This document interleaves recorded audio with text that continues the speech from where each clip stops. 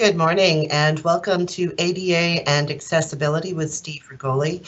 We have a 1 hour class this morning and time is going to fly by. So if you notice, I put an announcement in the Q&A, and in that I ask you to please enter your questions in the Q&A like always. We will try to get to your questions at the end of the class, but if we don't, we're going to be sending out your questions with staff answers for all of the courses that we offer yesterday and today to all participants, along with a survey at the end of this course.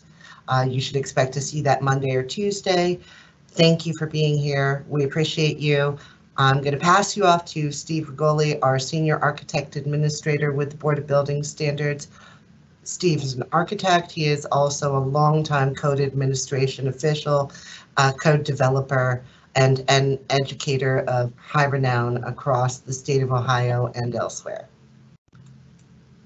Take it away, Steve. All right. Good morning, everyone.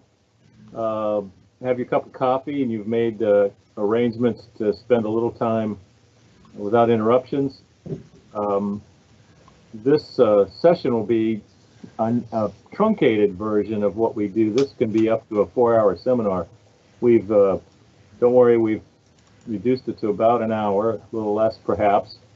And if you have questions, if you were here yesterday, you saw the little slide that shows the Q&A window that you can actually type in questions. Because of the type of Teams presentation we're doing, you won't be able to unmute yourself or use your camera. So I would encourage you, and we had good participation yesterday, to type in your comments. Meg will be monitoring that, and then periodically she'll pop in and ask one of the questions if we get it. We'll move through this section, and as I said, this is a truncated version, but it'll give you some good basic information if you're not familiar with either Chapter 11 or 3411 in the building code to deal with accessibility. And we're going to raise a couple of issues that come up. We've gotten questions frequently about some of these subjects. So hopefully you have a better background on how to make buildings and facilities usable and accessible. So go ahead, Meg, and start the presentation. Your presentation is live. All right, good. When we're talking about accessibility, we really are talking about making buildings and facilities usable for Ohio citizens. And if you were to travel anywhere else in the world, you would quickly find, especially if you were had an injured leg or were a little, if it was a little difficult for you to move around, you'd find that the United States is kind of unique, and that you won't find that same accommodation often in other places in the world. In fact, you many times don't even see disabled people in the general population for a lot of different reasons. Some stigma, some the fact that there's no ability to be accommodated in buildings and streets and transportation and things. So we're going to start by talking about before today's laws. You basically had a couple of choices. You could be institutionalized and dealt with for your disabilities there, or you may require personal care or professional care in a facility or in a home, but you really were limited in your ability to function independently. And that presented a big opportunity to begin considering accommodating people with disabilities and mainstreaming them. As a result of that, legislation was passed at the federal level because private industry, private development, and local governments just weren't making accommodation for people with disabilities to receive the services they may have been paying taxes to receive or insurance to receive. So the federal law changed and was mandated And since that impacted building construction, many of those provisions were incorporated into the building codes. And initially, the federal government refused to use existing standards and wrote their own based on research and studies and things that were already existing, but independent of the typical standard writing process. And so as a result of that, we ended up with the Americans with Disabilities Act and a separate set of guidelines that were the pictures and diagrams that were mandated. In designing buildings, over time that had changed, and people realized that maintaining a parallel sets of standards put people into a real bind. The Ohio Building Code that was based on ICC's model codes had to be adjusted. We did that independent of the model code groups and removed references to the ANSI A117.1 standard that the IBC had historically used for accessibility, because there were conflicts between it and the federal law. And our decision at the board level was, let's not use a standard that didn't comply with or match the federal requirements, because that put designers of buildings and owners of buildings in jeopardy. Even though they could comply with the building code, they were using a standard that didn't have the provisions, parallel provisions in it that the federal law did. And so we were separate from the process that was being used for accessibility at the national level in the model codes until recently. And ICC, the federal agencies that promulgated accessibility standards, the U.S. Access Board and Justice Department, other states, began studying the differences between ANSI A117.1 and ADAG, the Americans with Disabilities Act guidelines, and realized that they weren't too different, and that if there were some changes made to ANSI, a building built according to the technical provisions in the standard would comply with the federal law. So today, the situation we're in today, that if you design a building and comply with the current OBC provisions for accessibility, and if the construction is in accordance with that approved design, the facility will comply with the federal and Ohio accessibility laws. So it's a safe haven, it's a default that we've been able to incorporate into the codes to keep owners from being at a disadvantage when it came to accessibility.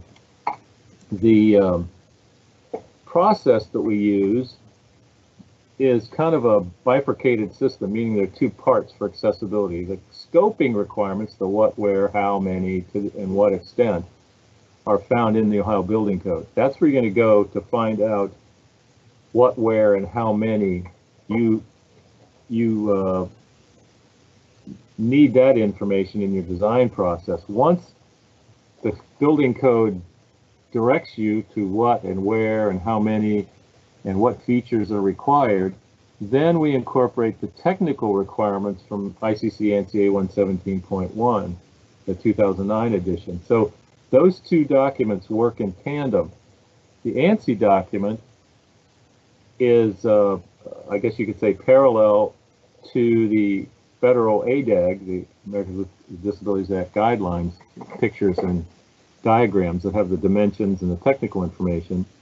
And the building code is going to tell you when, where, and how you're going to provide for that accessibility in a design. So we have a design manual, the how, where, what, when, and why, and the technical requirements, the how, the measurable specifications that tell you how to do that. Now, for many of you, you may have a copy of the building code, you may not. You may have a copy of ANSI A117.1, but you may not. And we've asked ICC, and we've paid them to provide an online free source, and there are other places you can find this, but if you go to codes.iccsafe.org/category/Ohio, you're going to get something that looks similar to this. It's a virtual bookshelf. And as you scroll through the pages, you're going to find the building, fire, plumbing, mechanical codes, Ohio energy provisions, fuel gas code, property maintenance. We don't use that, but it's there for your reference. The existing building code, there's only one section of that we use out of Chapter 7. Some standards. There are some standards for bleachers, storm shelters, and also you'll find a copy of ANSI A117.1. So online you have free access to both the building code, the scoping requirements, and ANSI A117.1, the technical requirements, the measurable specifics. Now, as a little background or history to these requirements, it's important to understand that these anthropomorphic dimensions were developed from studies done by HUD back in the 50s, and some of the diagrams are kind of humorous because they actually look like something from the 50s, but you'll notice a lot of the dimensions and anthropomorphic measurements are the same. For instance, the dimensions of an adult-sized wheelchair, you'll find those things look very much like the dimensions and diagrams we have today in ANSI or ADAG. For instance, the minimum space for a wheelchair to make a 180-degree turn. That was part of that original study, a 5-foot diameter turning space, and the clearances were based on this kind of wedding cake type of spherical dimensions that reflected an adult in a wheelchair trying to make a turn, and how that wheelchair, that person in a wheelchair would approach fixtures, devices, switches, and things. So you can see that what we see today in our standards was based on a 10-year study as one source. HUD did, Housing and Urban Development did, back in the 50s to try to understand what's needed and how someone that was incapacitated in some form, had a disability, could be accommodated in buildings. And you can see these comparisons. Height limits and reach ranges, that also was part of this study, and you'll see that common 15-inch, 48-inch max reach ranges for forward reach on an unobstructed reach on a wheelchair. Those all came out of those studies done back in the 50s. And as a result of all the studies, the dimensions, the work that was done, you'll see some things that are very consistent with requirements in the building code as far as any accessible outlets, switch heights, control heights, all in accessible locations, the clear floor areas, all of those things that make the spaces we build accessible and accommodating to people with disabilities. And they're not difficult to do, but once we understand the limitations, the anthropomorphic limitations, we can design spaces that accommodate. So what we're going to do is look at some processes. One is, for instance, on some hints about review of these construction documents that are going to incorporate the accessibility requirements. And as I would say, either in the design phase or in the plan review phase, it's a very simple suggestion. Review in a sequence. Start with arrival. In this particular case, we have a bus stop, we have a parking lot. So we have some arrival points that we understand are part of the accessible route to these places of public accommodation. You can see the two buildings in plan review at the top of that picture. So I'm going to first understand where my arrival points are, provide the appropriate parking spaces, curb cuts, etc. I'm going to follow that into the internal circulation, the connected access route. I'm going to make sure that in plan review or in design, I've made provision for those things, slopes, changes in elevation, those types of things. Then I'm going to look at the numbers of things like parking spaces, van spaces. If I have a drop-off, I'm going to design that according to the technical requirements in the standard. Signage, space sizes, level access aisles, and the accessible routes all connect to accessible entrances. So when I'm doing that review, I'm going to follow the process. I'm going to look at the features and review them as they would be used. And it's just a mental check off of the different components that need to be provided. Now, in the scoping provisions of the Ohio Building Code, we're going to find Chapter 10 for egress is going to contain many scoping provisions for accessibility, and we're going to start there when it comes to determining the accessibility requirements in my egress system. I'm also going to look at Chapter 11. That's also primarily a scoping provision. Now, Chapter 11, for instance, may not have anything in it about elevators. I'll find that in 10. I'll find stairs in 10. All of those provide the designer and the plan reviewer scoping requirements for what's required in designing a building to address accessibility. And if you were with us yesterday on the existing buildings seminar, the second session contained a lot of information on accessibility for existing buildings when there are alterations, repairs, additions, maintenance to those buildings. So that's where I'm going to find my scoping. This is going to tell me what I have to do, how many, where they are, and then I'm going to move to the reference standard in Chapter 35, my ANSI A1 17.1 document, and that's going to be the how to do what the building code required as far as scoping. That's the technical requirements, the basic concepts and elements, the kind of building blocks that I can build in response to the scoping requirements that say I have to do this is how many of those I have to do, and the reference standards will tell me how. It will give me some specific technical information on routes, spaces, devices, fixtures, and specific elements related to residential uses and recreational facilities that I need, and I need to understand how to do that. The building code will indicate when I have to have, for instance, accessible units in a residential occupancy, when I have to have type A units or type B units. The standard will give me the specifics of what's required in those units to assure that that design complies with the scoping requirements and complies with, ultimately, with, as a safe haven, and complies with federal laws. A few definitions.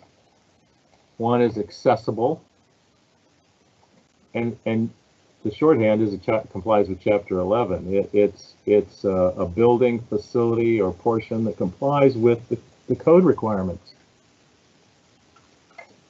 I've designed it in such a way that it is shown to be in compliance with the accessibility requirements in Chapter 11.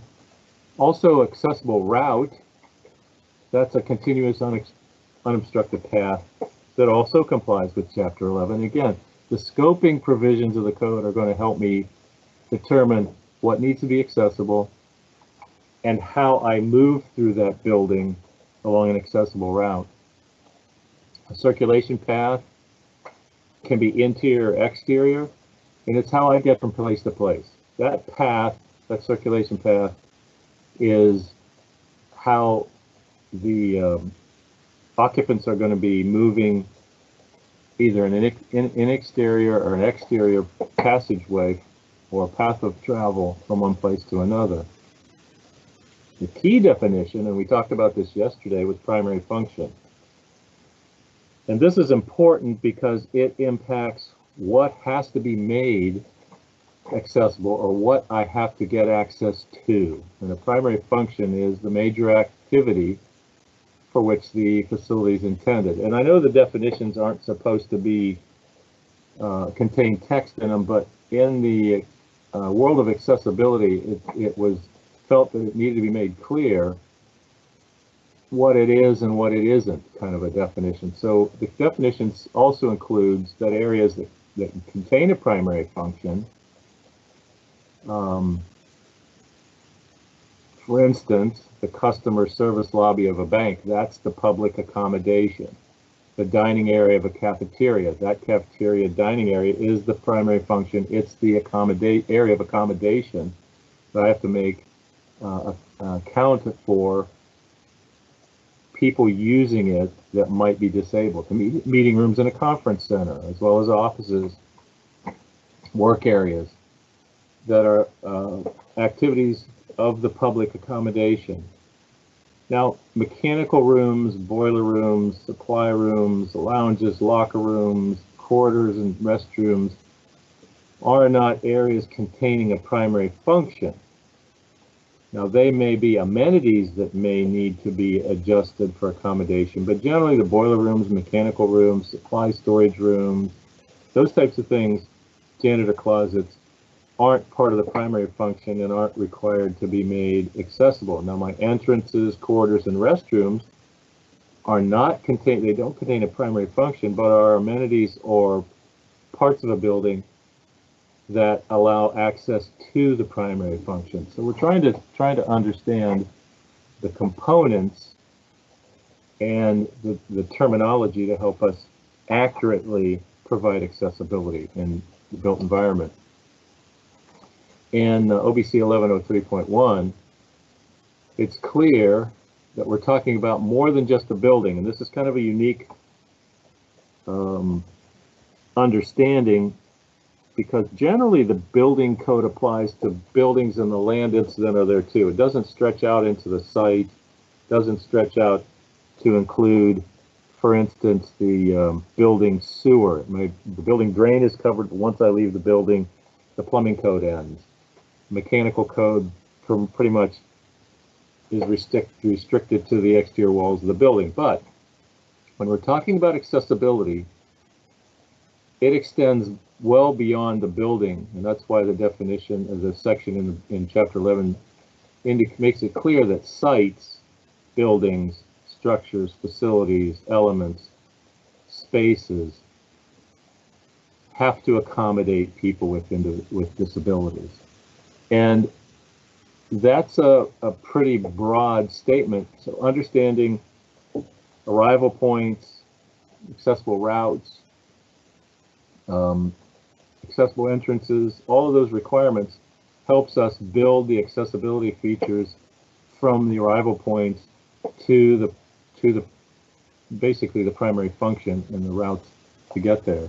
So we're going to start with overall requirements that every building structure or facility must be accessible, and then explain some exceptions.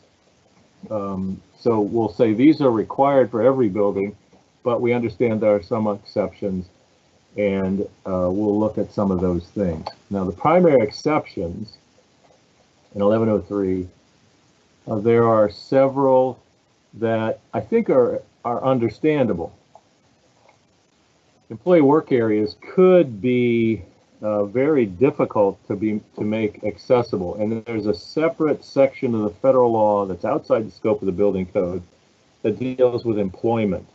So employers have other provisions for employee work areas that are outside the scope of the building code. So the building code simply says, I need to get access to, into, and from those areas. And you can see this in many sections of the building code in chapters 9, 10, and 11. Also exempt from these requirements are detached 1, 2, and 3 family dwellings. The federal law never intended, nor did the old Fair Housing Amendment Act ever intend to reach into individuals' domicile, their their castle. So none of the accessibility requirements apply to 1, 2, or 3 families. Now the residential code does have in it, I can hear Jay Richards on our staff raising his hand and say, yes, but the residential code says, if, however, you do incorporate accessible features into a 1, 2, or 3 family dwelling, the residential code says those features have to be built in a way that complies with the accessibility requirements in ANSI 117.1. Also exempt are group use structures, and these are generally structures not open to the public, agricultural structures, garages and carports. It's understood that those themselves don't have to be accessible. If it's a garage, I might have to have a route to the garage, but the garage itself and most use structures, since they're not open to the public, aren't required to be made accessible. As well as construction sites. Structures associated with the actual construction of a building, it's recognized, should be accepted from the accessibility requirements. They're either temporary or the construction sites, not a place where public will be accommodated. These are basically work areas.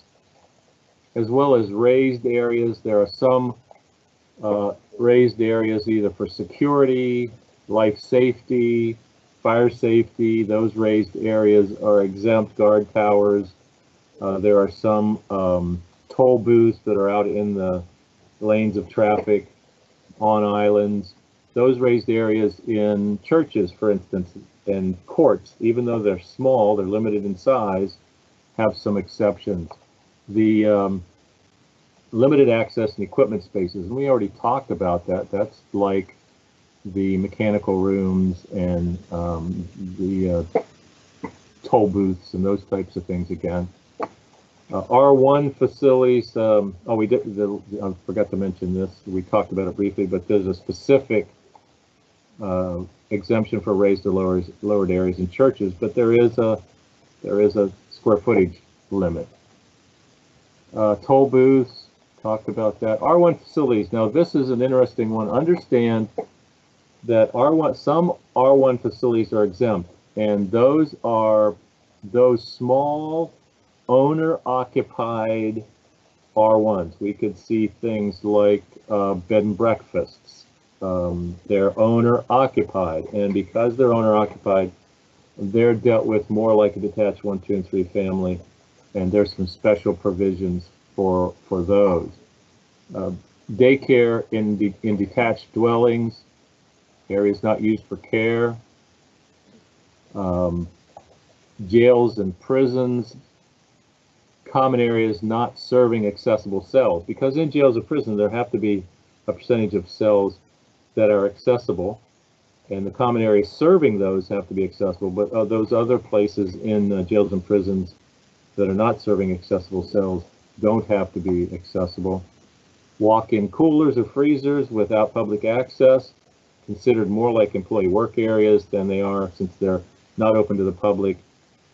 There's no accommodation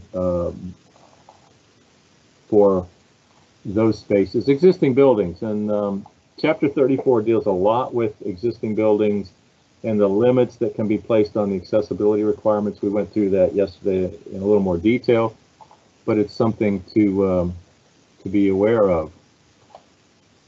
Now we're going to look at some things here to kind of point out overall the typical elements and features and how an accessible route works, because people get confused by this. So we're just going to look at a process of evaluating these things. First, obviously, there's access to the site. And again, as I said, the building code uniquely for accessibility does reach out into the site. And this deals with curb cuts and curb ramps. You'll see those in a couple of places here. Walks and surfaces. Most people don't understand that there are passing spaces that are needed on walks and horizontal surfaces. So I may, in designing these sidewalks, if they're narrow, They may need to be. I may have to incorporate passing spaces. The surfaces of these walks and this accessible route are a consideration, because I'm going to make sure they're level, flat, and there's even some slopes that have to be maintained in order for them to be considered flat, and they have to be able to drain, so there is a side-to-side slope that I can add within parameters. So once I've looked through my what is basically access to the site, then I'm going to consider those arrival points. I've got parking here. I don't see a bus stop, but I do have a parking lot provided. So when I provide parking, I'm going to provide that accessible parking connects to an accessible route. And here you can see an accessible parking space with an access aisle that connects me to the accessible route on the site. We're going to have to consider level changes and those things. You can see in this example, I don't know if you can tell, but there's a ramp included to accommodate a change in level in addition to stairs. We're going to then look at the internal accessible route, because I need to deal with those level changes, connecting my exterior spaces, and those common or public use spaces that I might have outside my building. Now that I've accomplished those, I'm gonna look to assure that I have an accessible entrance and then an accessible route interior to the building. If I have retail space, if I have access to elevators that will get me to other floors in the building, to make sure that I have public and common use spaces that are attached to a public route, like these restrooms, and I have the ability to provide accommodation for people that will need to use those restrooms. I'm also going to review the stairwells and areas of rescue assistance, so that I can assure people that use this space that in an emergency and the elevators are shut down, you'll see this area of rescue assistance top center pointed out in the stairwell, that I have attach that to the public, the accessible route within the building. All of these different components then will assure these typical elements and common features are built into the building, and with minimum adjustment, I can make accommodation to the public in this public accommodation, this facility that I'm offering for public accommodation. Another way to look at an entire site, not just one building, but oftentimes we may have multiple buildings on a site. And again, we're going to start our process by looking at our arrival points. Now, if I have public transportation, do I have an arrival point on my site that will, within the boundary of the site, that will connect me to my accessible entrances? Can I get from this arrival point or these parking spot arrival points to my accessible entrances? Not all of these entrances appear to be accessible. You notice back here where the tennis court is, you see some stairs. But for these building entrances, I need to make sure I can get from my public transportation or my arrival points to the accessible entrance. And you can see some accessible parking spots marked out by the diagonal hash marks. You can see that there's a curb cut, and I can get to my accessible entrance. Now, some of these entrances are inaccessible. It's not practical.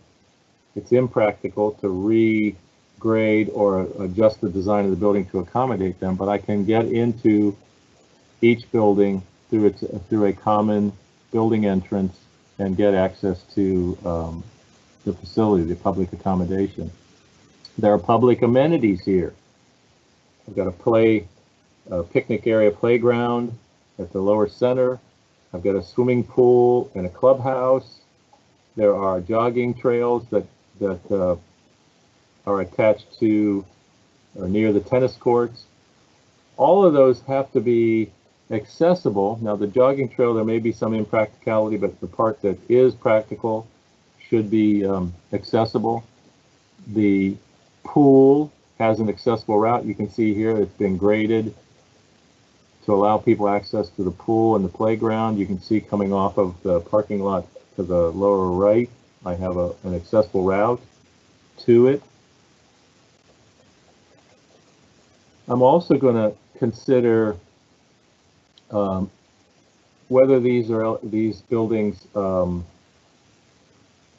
connect to covered dwellings, because in this residential building, some of the dwelling units may not be regulated by the accessibility requirements, but some will if there are entrances that are inaccessible. We try as best we can to eliminate some of these impractical entrances where accessibility is impractical, is what I mean to say. And if these tennis courts, for instance, aren't accessible, there may have to be a pedestrian route, a road, or accessible parking to make those public amenities accessible. So a lot of this planning has to be done to assure if I'm going to provide amenities, I can make them accessible.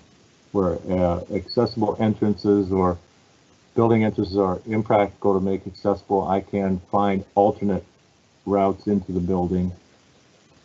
There are unelevated building requirements that can kick in. Portions of a building may not have to be accessible because a building is not required to be elevated under all conditions. Designated parking spaces for visitors and residents. And in a building like this, it's used as an example of the fact that if it's unelevated, this is 3 stories, so it doesn't have to have an elevator, but all of the ground floor units do have to be accessible, have to be on an accessible route.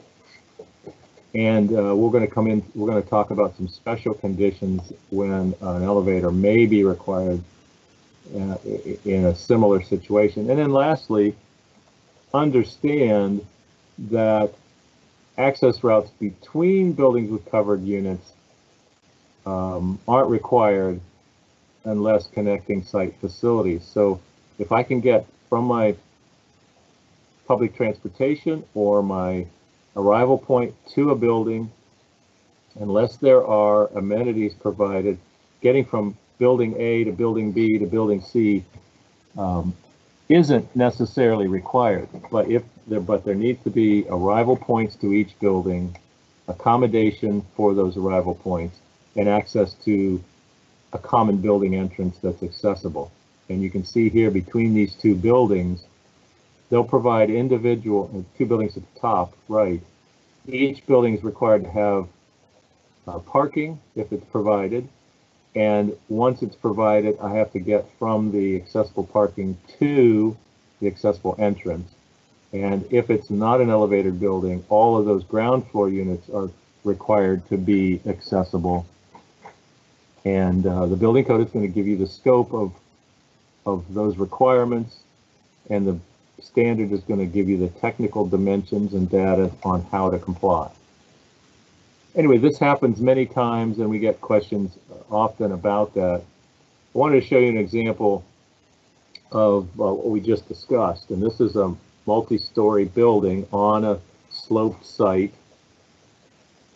that has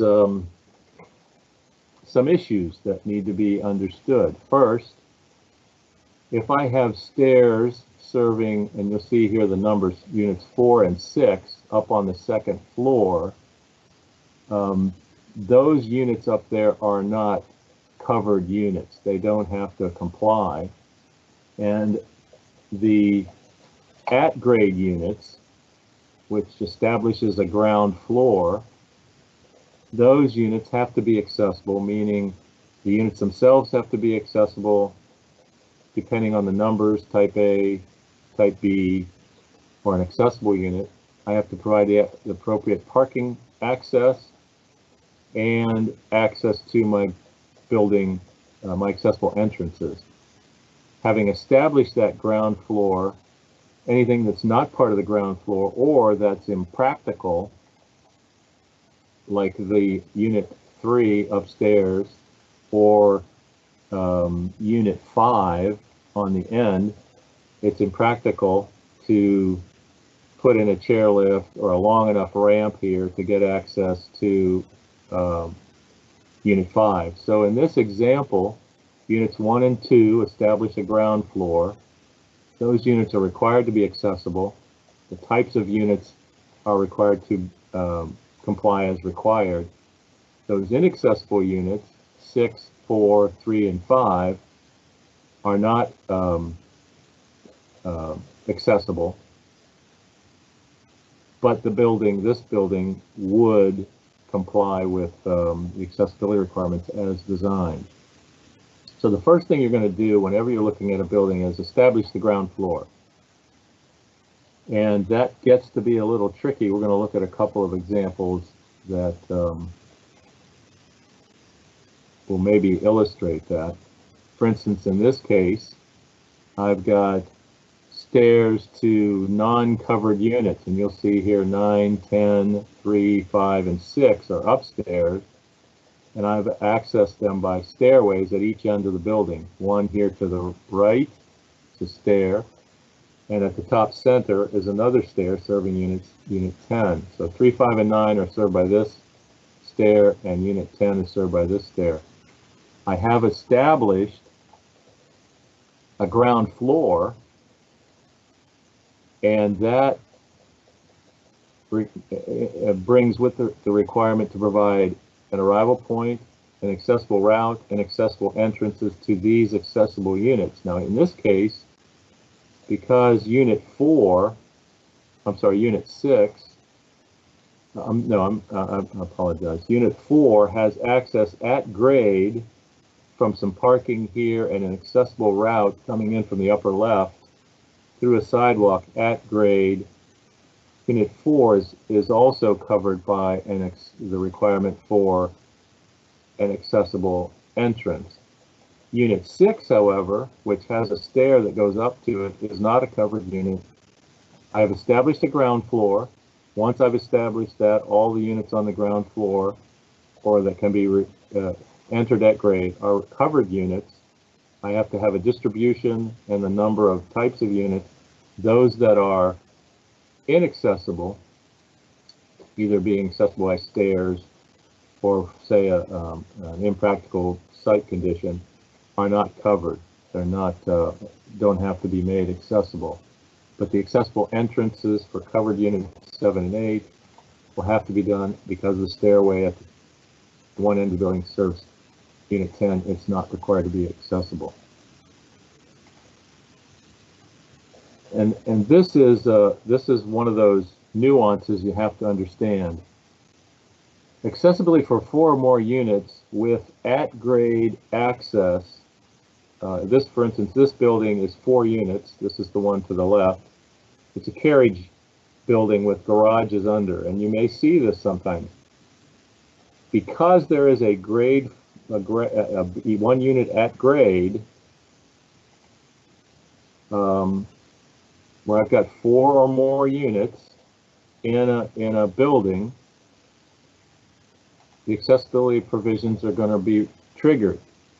Now, an interior accessible route to a garage isn't required to these carriage units, but there is a requirement for visitor parking and for an access to that garage on a route from the entrance. This attached single-story unit establishes a ground floor, so that any units at the ground floor are required to be accessible and would be covered by the accessibility requirements. These 3 single-story units over the private 1 or 2 car garages are not required to be accessible. Now, if I remove this grade floor unit and add another unit like illustrated to the right, I have to establish a ground floor, which would be that dwelling unit floor. Now I'm triggering potentially either a ramp requirement or an elevator requirement because I've got to have access. I have to establish a ground floor, which would be this level. If this single floor at grade unit wasn't there, this building to the right would then have to provide access to the dwelling units and establish a ground floor. So, but because I've provided an at-grade unit here, these over-garage units are non-covered units. And this ties into the old Fair Housing Amendments Act that was in place for many years back in the 90s. And when ANSI developed their standards, the Type B and Type A units more reflect, well, the Type B units reflect the old Fair Housing Amendments Act guidelines. And again, we can get ourselves into some real problems if we ignore the fact that I have to establish a ground floor, a grade level floor, and then apply the accessibility requirements for those units that are covered. If I do commercial down below and put all my dwelling units up and they're more than 4 units, those units upstairs have to have an accessible route and be provided with access. In 3411, there is a stipulation that when I'm in an existing building, and this we talked about yesterday, and I'm altering less than 50% of that residential building, that I don't have to make those units adaptable. But when I exceed 50% of the area that's altered, those apartments now are required to be Type B units. And it's a recognition that if I'm not altering more than 50%, I may be doing that because structurally and physically it's difficult to expand the areas of units to provide some of the clearances. But once I get more than 50%, I'm doing enough work that I should be able to provide Type B units that are adaptable with the right door clearances, reach clearances, etc., etc. There also must be maintained accessible, and the provisions don't impose greater accessibility than required for new construction. And so, understanding existing buildings, the laws do make some allowances and some considerations you wouldn't find in new construction, and changes to a building are not allowed to reduce existing accessibility. So when you're dealing with existing buildings, there are some additional considerations in plan review and in design.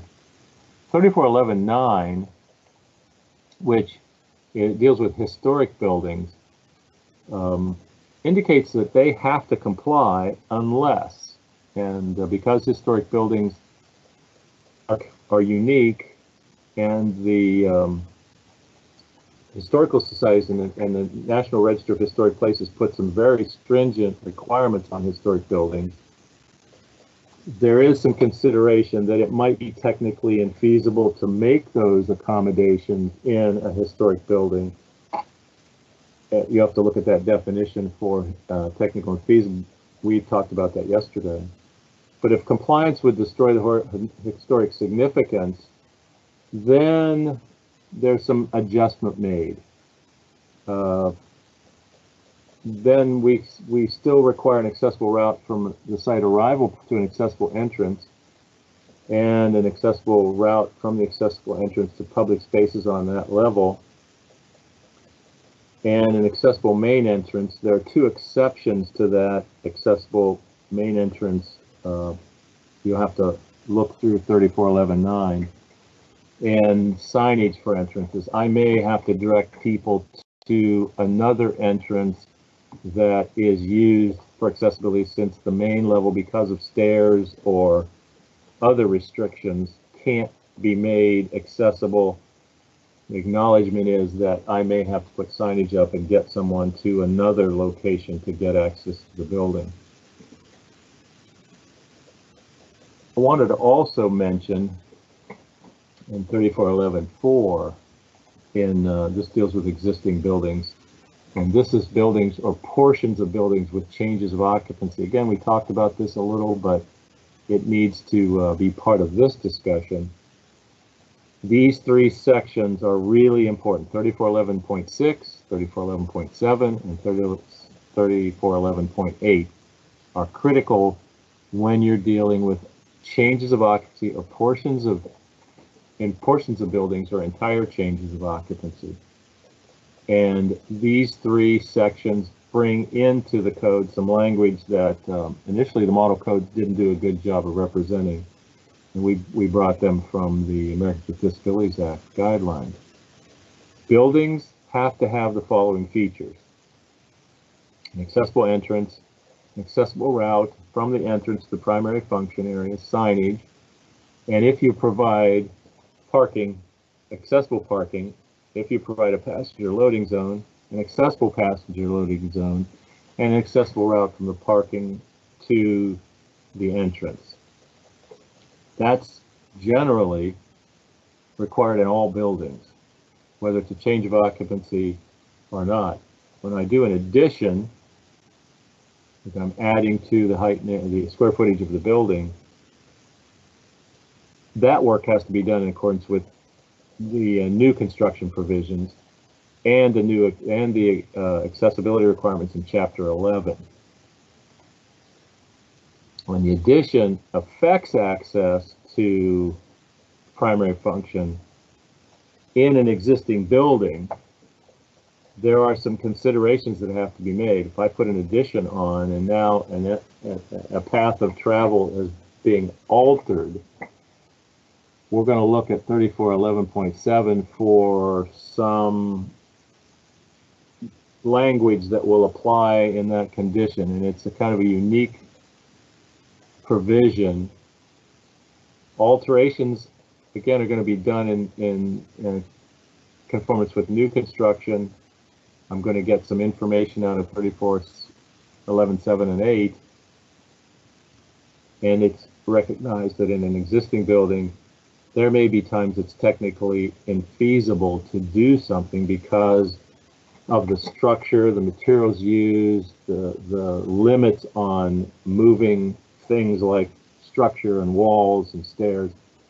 So then, for existing buildings, alterations, I'm going to make accommodation to the extent possible. And this is a deliberate, iterative process that needs to happen between the owner, the designer, and the building department to make it clear what is felt to be technically infeasible and there's some reasonable justification for it. Just because it's hard to do doesn't mean it's infeasible.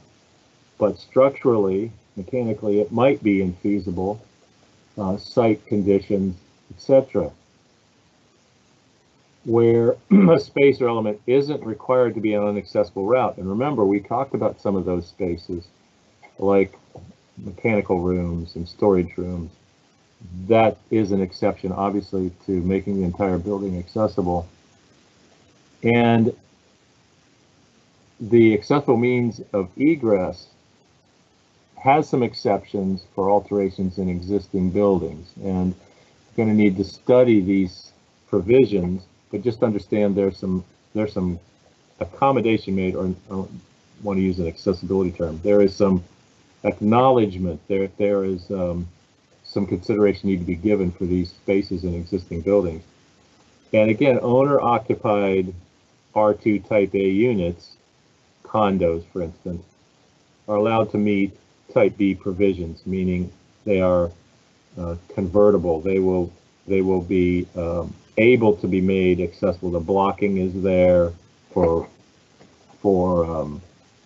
grab bars and other devices. The doorways are able to be traversed with people because they have the right clearances, because they're owner occupied. Again, that's a acknowledgement that this is an owner occupied, not a rentable transit or non-apartment kind of a condition where people are leasing space. 3411.7 talks about areas, alterations in primary function areas, and it makes a pretty blatant statement that if I'm altering a primary function, then I've got to get to that primary function, and I've got to make the amenities serving that area accessible. So things like toilet rooms, drinking fountains, not so much anymore, but phones, along the way to the primary function area that's being altered, have to be made accessible. And again, because this is in chapter 3411, this is a very important provision for existing buildings and an acknowledgement that we have to add some exceptions. Yeah, got a question, Meg? I was actually going to just point out that you have about 5 minutes left. Yep, and I've only got a couple more slides. Perfect. The exceptions are dealing with disproportionality, and that's something you're going to want to read. There's a definition. And alterations limited to windows, doors, receptacles, none of those things are required to be done and made accessible. They're minor. The key here is cost disproportionality, because if I make an alteration and I need to know how I can claim something as disproportionate, meaning the cost to do this is disproportionate to the amount of work I'm doing in this alteration. And what the code does is use a 20% number. When additional work is required by these sections, and this has to do with alterations, additions, and changes of occupancy, I need to look at the cost. What is the cost of doing the alteration, repair, whatever it is? What is the cost? 20% of that I am required to spend toward making the building accessible. And that means accessible entrances, routes, restrooms, telephones, drinking fountains, etc. So the code acknowledges that I'm going to look at the cost I have to, the dollars I have to spend for my entrance, my route, my restrooms, my telephones, drinking fountains, etc. And I'm going to look at the cost of the alterations of the primary function area. And I'm going to find out what 20% of the cost is to those alterations I'm making to the primary function. And then I'm going to look at the costs I need to spend for the entrance, the route, telephones, restrooms, drinking fountains. And a simple mathematical calculation, if that is more than 20%, the 20% I've determined of the cost of making the alterations, then I have to spend them in those 20% dollars in a certain way. To do all of those things would be disproportionate.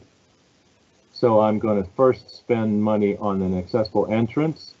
And if there's money left over, I'm going to spend it on making that route to the altered primary function accessible.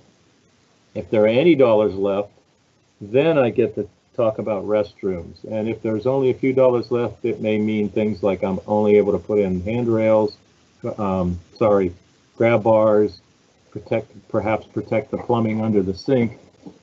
And the code gives you a list of things in existing buildings when there are alterations on the amount of money to be spent and the priority in which it should be spent.